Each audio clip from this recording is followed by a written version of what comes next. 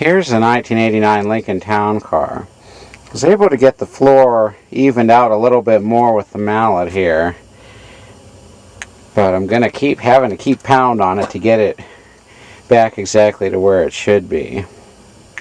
I did figure out how to disarm the alarm system on here, but the weird thing is that you can put the key in and turn it, and the starter motor will crank the engine, and it'll act like it's going to start or keep running, but as soon as you let go of the key, the engine dies. But the weird thing is that when I use an alligator clip lead between the positive battery terminal and the starter solenoid activation terminal, and I turn the key on at the ignition, leave it in the run position, and then just hot wire it to start to crank the starter, the car starts up and keeps running fine. So I'm not sure what the problem is there. If there's still something that's, it must be something that's going on as the key returns from the crank to the run position. But the weird thing is that when the key is, if the key is turned on and then the starter solenoid is engaged externally, it'll keep running. So it's something I still need to figure out. I had a suggestion about checking the throttle valve bushings, and this is what helps tell the automatic transmission to shift. If you look back here, let's see if we can see it in there. Here's the control rod for the AOD transmission, and it looks like on this one, let's see if we can see it here, it looks like they put a brass throttle valve bushing and cotter pin, or it's kind of like an E-clip, on the AOD linkage.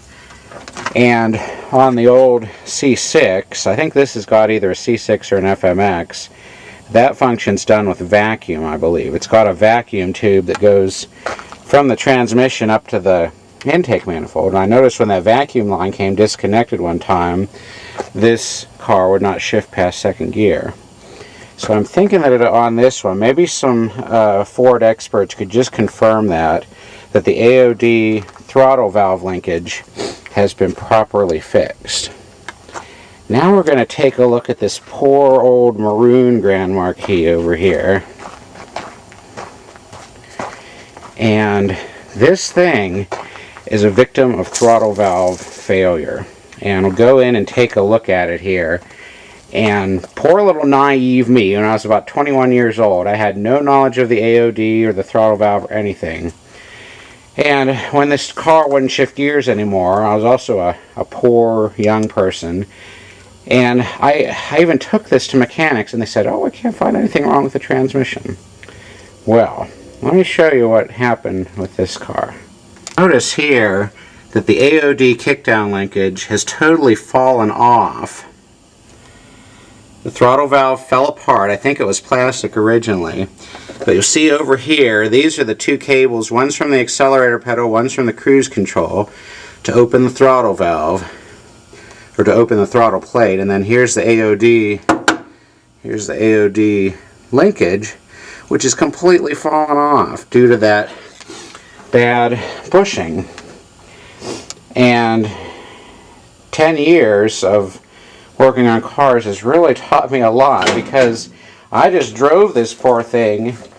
I just drove it, and even though it wouldn't shift past second gear, I didn't have money for another car. I really didn't have money for a replacement transmission. But if somebody I took this to had been savvy to this, maybe they could have saved this car. I ended up driving this car until, and it was running at like, I don't know how many RPMs. I ended up driving it until the engine finally started banging and clanging, and it had no oil pressure at all.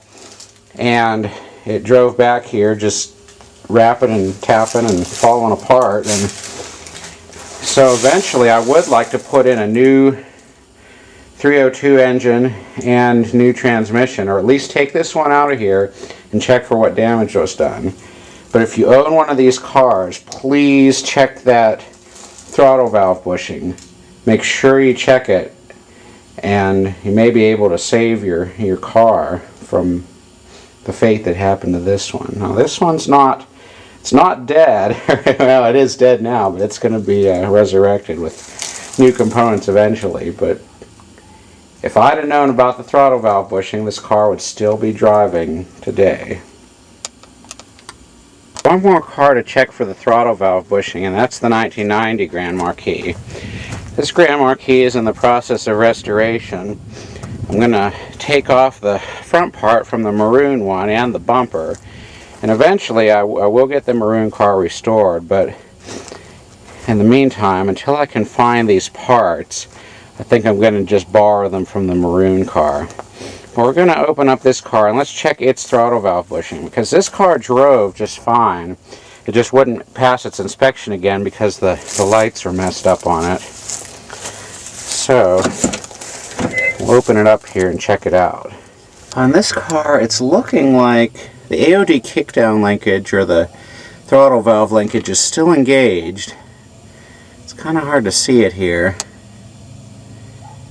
but it looks like it's got the brass bushing on it. Let's see if we can see down in there. It's kind of hard to see it, but it looks like this one will probably be okay. Before I drive this car again, I'll make a double check on it to verify, but it looks like the brass bushing is in place on this car.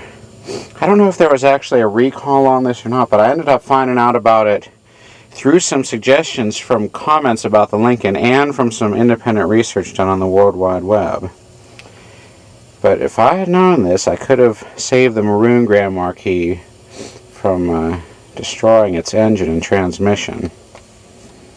So just want to give that warning. If you've got, I guess it would apply to just the multi-port fuel injection cars. I don't know if the central fuel injection or the carbureted versions using the AOD still had that kind of bushing. But I know on these cars, at least on these ones with multi-port fuel injection and 302s, that it definitely is a problem.